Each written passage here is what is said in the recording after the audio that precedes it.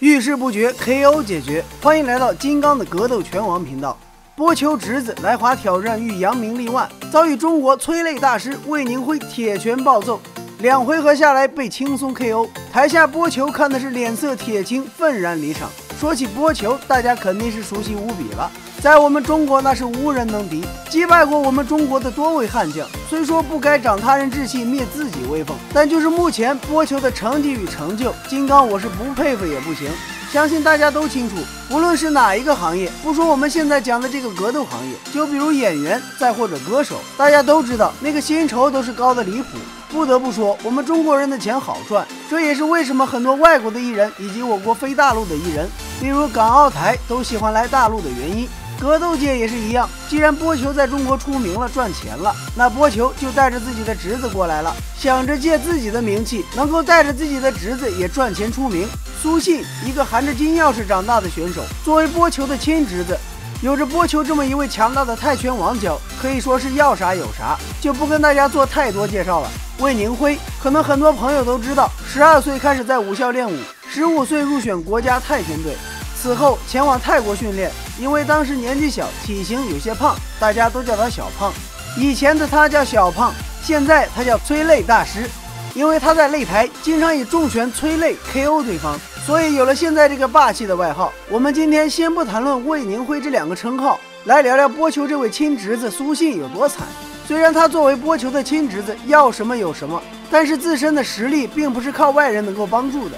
初次来到中国的苏信就对上了魏宁辉，播求甚至还亲自到了现场为他加油助威，以为他能够击败我国这名悍将。话不多说，我们来看看这场比赛吧。苏信不愧是播求的亲侄子，2个人不论是在身高还是在体型上，甚至长相上，看起来都是大同小异。不过眼神上双方还是有所差别，播求的眼神看起来永远都是锐利的，反观苏信还有着一股尚未褪去的稚嫩，换句话说还多少有点呆呆的。比赛一开始，双方试探性来了几拳，魏宁辉突如其来的一记扫腿，苏信直挺挺地倒了下去，看起来很是提士气，也引起了台下观众的一阵惊呼。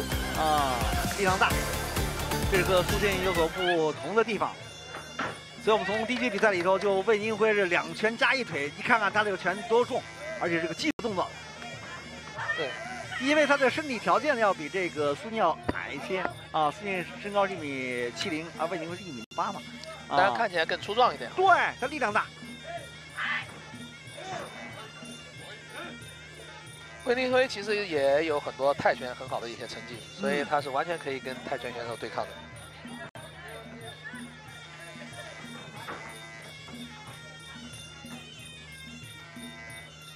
所以就前面刚开局的前3板斧，现在实际说自己心上魏宁辉说，我今天这个非常轻松赢你。刚那个还有一扫啊，2个把对方扫倒。打到这儿就能看到这位播求侄子什么情况了。半场比赛打下来，被魏宁辉打的是没有招架之力，连续的低扫腿加上成名的爆杆催泪拳，魏宁辉已经打出了自己的自信。所以说这个红方选手魏宁辉打得很有国际范儿。很多的利用这个前手拳的基础动作。这个苏信还是著名泰国拳王播求的侄子，对，也算是搏击世家。当然他还很年轻，现在只有18岁。现在苏信慢慢的已经能够适应了这个魏宁辉的进攻的一种节奏了，慢慢已经适应了啊。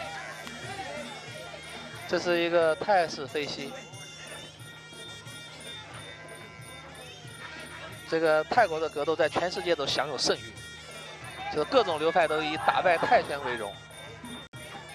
这个出拳了，连续出拳嘛，因为这泰拳规则。哎呀，我觉得魏宁辉好像太松了点，刚才这个，其实拿到腿以后应该快速连击，打得太松了点，我觉得。现在看，现在这个苏信慢慢这个把实力又打过来了，这个风向转了。这个放松是可以的，但是呢，太松懈是有问题的。风向转的这种原因就是现在苏信加强了他的后扫腿的进攻力量。1回合下来，最后魏宁辉都是笑出了声。苏信实在是太缺乏比赛的经验了，期间甚至2次被魏宁辉的低扫腿扫倒在地，并且苏信在高鞭腿的过程中漏洞百出，魏宁辉抓住机会就是接腿摔。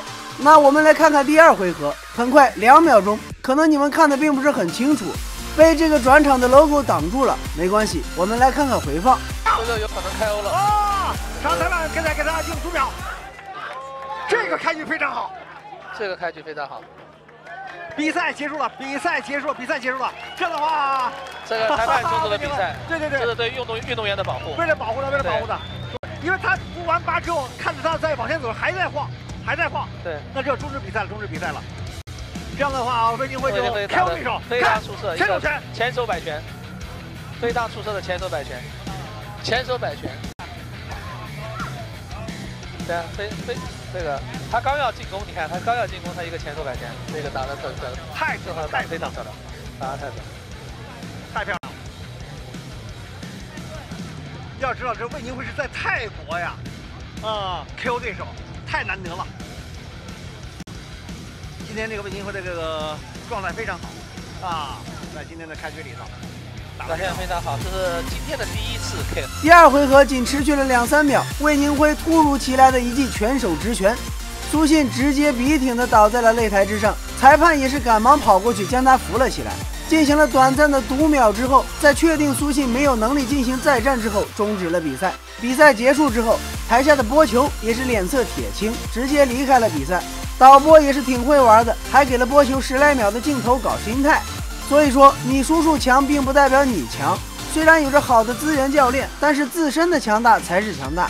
同时也不要小瞧我们中国的每一个选手，魏宁辉最终让这位自信的泰国小伙知道了什么叫实力。不知道大家怎么看待这位播球侄子，怎么看待播球最后离场时铁青的表情呢？欢迎下方评论区留言评论。我是金刚，我们下期再见。